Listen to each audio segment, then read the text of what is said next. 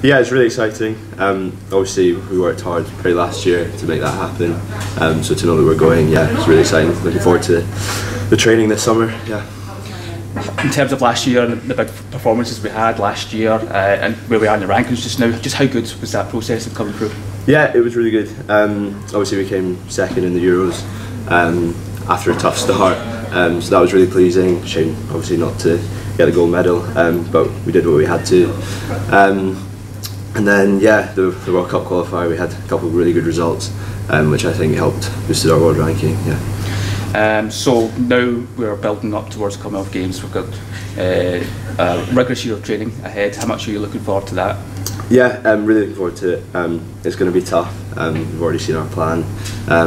Lots of camps in the summer, so we're going to be working hard. Yeah.